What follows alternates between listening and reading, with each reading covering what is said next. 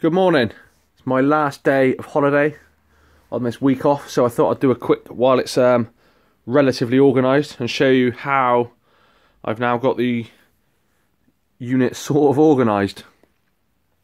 So I sorted through the books that I had yesterday, had about another 500. Took a bit longer, but I am getting them into their piles of genres now, so it should make it easier to then list. So we got basically here, these are the ones that are due to go to FBA. Quite a few piles there. I've still got a good few piles at home as well of like science and maths books from when I was studying that need to go as well. These I still need to sort through, but there's bits like this. Some of the bundles I'm doing. Danielle Steele bundle. You see, there's a few there all together. A Catherine Cookson bundle, stuff like that. But what we've got basically going on over here, up here is fiction. I think mostly women's fiction. Ignore the Jeffrey Archer. That's a bundle ready to go. On this shelf is bundles ready to list. So you got a Ken Follett, Jack Higgins, Alexander McCall Smith, Bill Bryson, a few of the Trini and Susanna stuff. There's just a complete mix and match. Game of Thrones, a couple of cocktails, Tony Parsons, Twilight ones at the back there. Who doesn't love a bit of Twilight, eh? On this one below, we get to more women's books, which is there's a thing to do with like pregnancy, relationships, a bit like detox, beauty, body care, stuff like that. And these need to be made into bundles. But now when I'm scanning through, if it doesn't go in the FBA pile, and it's, you know, if it's a detox book, I can put it straight in there. Down here is military. We've got a lot of different ones in there, from McNabb and stuff like that. Fiction, there's a lot of Tom Clancy ones at the back. To a lot of the ones like Berlin there, another Churchill one, Churchill bundle sold recently. Vietnam history, Royal British Legion, but it's good to you know, again, they need sorting through. I've got some piles around here. Basically, let me go through the shelves first. Over here, then, I've got like educational and learning, adult learning, stuff like that. Even like GCSE books. A lot of them are worthless. Some of the thicker ones I showed you in the other video are good. They can get sent into FBA. Some of the thicker maths ones. These here, you got things like dictionaries. Language, learning languages, stuff like that. Introduction to language, phonetics and phonology, things like that. Some of the real old ones, progress in geography. I've noticed some vintage study books go, like old biology books from the 70s and stuff like that, where you think they're really out of date. I think the newer stuff and the really older stuff tends to sell better than the medium age stuff, but we'll see. Now here it's gardening and plants and stuff like that. Of course, it's full up with Titchmarsh, who's everywhere. Put a pile of Gardener's World magazines. You can just chuck them on in a oneer. And a few here that don't fit on the shelf now. Cooking is the next. These two shelves here are all cooking, and this whole pile here, and the bottom shelf down there. Cookery books are everywhere, but they do sell as well. I'll try and do, when I get some screen recording software set up properly, I just haven't had time, I've been trying to get all this done. I'll try and do a video of some of the ones that have sold, and there's like little ones of Mediterranean style cooking, like a set of 3, you know, they're not a designated set together, but just, you know, 3 of that sort of style recipes and stuff like that. So although the cookbooks are everywhere, they hopefully will keep selling. Here we've got some travel books. So we've got some Michael Palin, but then things like Fiona Campbell, who's a little bit older. I remember her now. Castaway, and just Around the World in 80 Days, Back from Africa, some bits and bobs like that. Up here, I think this is like art. There's a bit of photography. It's like art and crafts and hobbies sort of thing. Obviously I can't have that many set areas because I don't have the space, but There's like some good photography here, digital photography books, practical composition, practical exposure and photography. They'll go as like a little bundle, something like that. So you've got photographer, a lot of like patchwork, quilting, stuff like that, and some drawing, bits like that. There's a few more down here that don't fit on the shelf now. Some knitting and curtain ones, quilting and patchwork and a pleat. So it all depends, you know. Again, I need to learn about what goes. Up here, I think there's a few extra there, flower arranging and stuff. And then some autobiographies which are pretty much worthless, but I kept some that are like music based. Rolling Stones, Robbie Williams, Alex James, Guns N' Roses, Take That, Bob Dylan. And then some sport ones as well, because I don't know, we'll see if people like them. Here is like TV and film. So there's a lot of things. Big Brother, not that anyone's going to want a book about Big Brother, but someone might. You know, Partridge, Father Ted, Blackadder, N-Dub, stuff like that. Piers Morgan, The Archers, a couple of One Direction ones. Bond, Mad Men, top movies, stuff like that. A couple of Stephen Fry, Boris Johnson. Boris Johnson could go under politics, I suppose. I think it's because of I Got Views for You. I put it under TV when I was sorting it. And then basically down here, we've got over here we've got some like sci-fi books, the Sarah Waters one and stuff. It's like sci-fi and fantasy are down there. I think there's a pile here. Yeah, there's like sci-fi and fantasy, stuff like that. Bundle of poem books, stuff like that. Harry Potter pile, which isn't many to be fair. Computer books, a couple of dummies books in there for computer programming. They don't tend to be great sellers. A history pile, working life in Britain. That's quite a big pile. The sport pile is quite big. There's a few like F1 books, stuff like that. Touching Greatness, a few runners ones.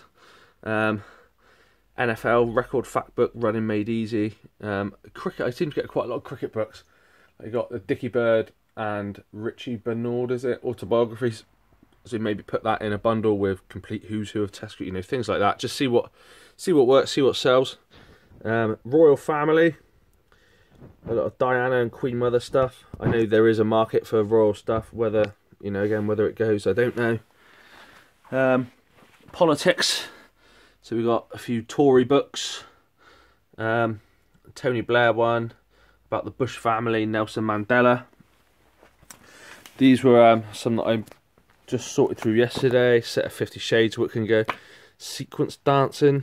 A couple of Rudyard Kipling, selected poetry, selected stories. And these are the sort of bundles that I'll just put together. Annie Murray, they're all quite tidy. Brian Jacks, never heard of him. It's like fantasy sort of books again, but there's a good maybe 10 of those. Nora Roberts, who I didn't know before, and these are quite worn as well. But I had, I was researching the women's fiction that had sold, and saw Nora Roberts, and I thought, oh, I get a few of them. So I made a bundle with I think 11 of them, and they sold within a couple of days for about £12.99, and it's only what, £4 to post, I think, or something like that. Maybe £6 to post if it was over the 2 kilogram of Hermes. So, you know, you could make a 50p a pound a book after postage. And when you're buying them as cheap as I get them at the minute, it's good. I got a whole load of the Lonely Planet books. As I said in the other videos, a couple of them are worth some money. Most of these aren't. I'll just keep these tucked away. I don't think anyone's going to want a massive bundle. I'll maybe try and do a whole box of them and see if they can go for a few quid in the future. But at the minute, I've got a bit of space to store them. What I've seen sells is just big boxes of maybe 100 or so fiction books, as long as they're decent condition like these.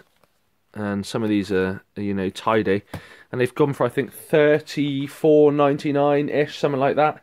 So when you're looking at £10 postage with Hermes for up to 15 kilograms, if I can fill one of these boxes up to 15 kilograms, I'm probably only looking at more towards 50 odd books, I think. But you know, even if you can get a tenner for them, it's better than chucking it in the recycling. As long as your postage and your costs are covered, getting some money back. It doesn't take long just to pile a load into a box, you know, and chuck it up. So that's about it. I've got the man pile some other piles. I've got loads of these maps as well, actually, that I keep getting. They'll go up. The man pile, which is just like hobbies and stuff like that, and other things. Obviously, like I said, I couldn't have too many piles, so you got to be about speedboats. Nice little bundle I'm going to make here about keeping chickens, chicken runs, keeping chickens, choosing and keeping chickens. They could just go as a nice bundle. And things like cars, DIY, aeroplanes, things like that. So I need to find an area for these. I got this, Ian Holloway. It's signed. Obviously, it's a big Bristol Rovers city, being in Bristol, and he was Bristol Rovers manager. He signed it, but he's written "Come on the Green Army," and he's done 2 Ben. So I need to find. Well, I don't need to, but I did just message a lad on Facebook. Green Army is Plymouth, from where he was Plymouth manager. So I went on the Plymouth site quickly, on the Facebook page, just looked at the last few posts and who had liked it, and there was a lad there called Ben. So I messaged him quickly and just said, strange question, do you like Ian Holloway? If he comes back and says yeah, then I'll send that to him, because it's personalised to a Plymouth fan called Ben. Otherwise, I'll just chuck it on eBay. I'm sure it won't get that much, but I thought it'd be better if I can find a Plymouth fan called Ben that can have it. So that's about it. I've got some all business and investment books over here. There's not too many of them. Most of the business investment books go to eBay, go to FBA, sorry. Here I've got some of my merchant fulfilled ones. What I do with the SKUs is, like, that shelf is 1A. So when I do the SKU, some people do a real detailed SKU, and they'll have the date they bought it, the place they bought it, the price they paid, and that's just not me. When I've got a minimum price of $6.99 for books, apart from the odd one that might have Amazon selling it new for a bit less, then I'll chuck it in just below that. I don't need to have massive detailed records of the prices of individual books. It just take me too long. So when it comes to merchant fulfilling, I got these ones over here, the brown shelf, the pile on top, and these ones here. They've got a Amazon generated SKU from where I just started merchant fulfilling just a handful.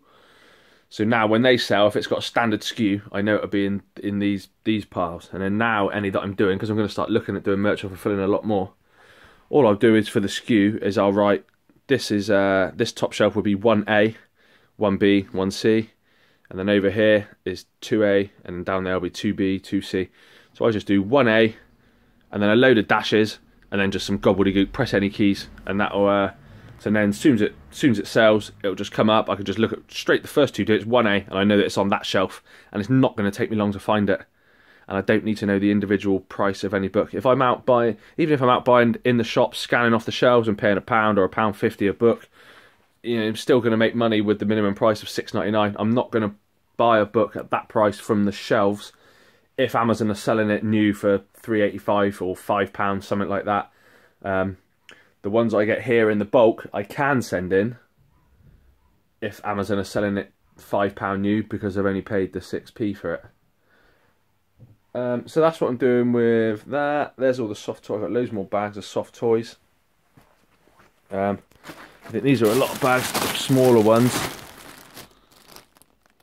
I don't recognise any of these. I did see a Tigger. There's a Tigger in there. And Peppa Pig. But yeah, you know, I got these for free again. They said still... I've still got some more books to sort there. Well, I said the other day, when I was there yesterday, they said, how am I getting on with them? I said, I haven't even opened the bags yet. And they said, right, well, I'll just have these free again. And then if I can sell them, you know, I can buy them for 50p a bag. So I'll go through them. I'll maybe try and take out a few of the more valuable ones, or some that look alright. Again, I don't know anything about plushes. I might send a couple of photos to a couple of people, put them up on the group, see if I can maybe get some help. But otherwise, I know there's people around the corner that buy the bag for their dog, because their dog goes through them. It's a little staffy, so likes chewing up toys. Maybe get rid of some to them, but we'll see. That's not important right now. Right now, I need to start working through these piles here and get some of these up onto here, because these are the bundles that are listed, which isn't many. And I've got a pile up here. These ones have sold. Not Neil Asher, Alistair Reynolds. These have sold this morning. So I need to get these out. And these are just normal sci-fi. It's just normal sci-fi books. They've all got this nice shiny cover, but they're all decent condition as well. And I don't know what they sold for. 1, 2, 3, 4, 5, 6. It's probably £4. Probably would have been about £8.99 or £9.99, something like that, I think. But yeah, that's about it. That's the unit. I've still got the carnage to sort out, which is the children's books here, which are getting stupidly big. I cleared a few of the electronics, one of which was an old Roberts radio that sold, and I've got the other ones you saw on the shelf. One of them's a really good. One of them's a really good piece, which is oh, it's down the bottom now. You can't see it there. It's a Panasonic DVD recorder and VHS. I think it records VHS onto DVD, which is why it's such a wanted item. They're going for like 260 quid new, over £100 second hand, and there's no remote control or anything with it, but I've put it up for an auction to end Sunday, and it's up to about 50 quid I think already, so that'll be alright. I think I've done 3 posts on that because it looked like it was in demand. Yeah, I need to sort through some of this. I've still got these shelvings here, which is books to either go on eBay, some of the older style, like I said the other day, or some of these newer ones that can, you know, the highly ranked books. You know, I think that one was about £17, £18, but ranked at, you know, a few million. So they'll go merchant fulfilled, and then we'll see what to have. Might have lists like the kids' corner and try and just get this organised.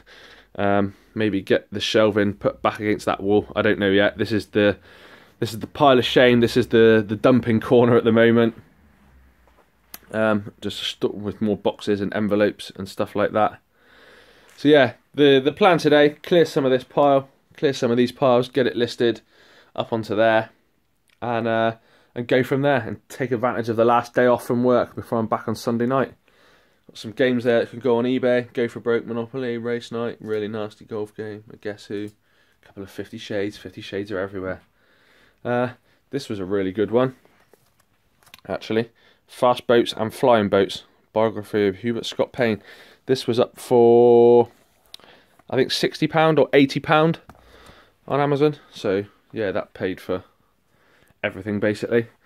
There's only one other. That's the only one that was up there as well. It's not like there's lots of them. That's the only one, and it's ranked 1.1 million.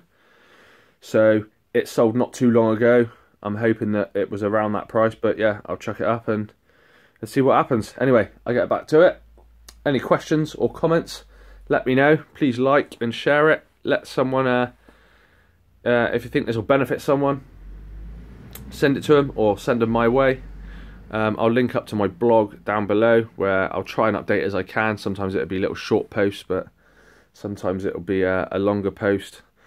But yeah, let me know if you want me to talk about anything. And until then, have a good day, everyone. Cheers.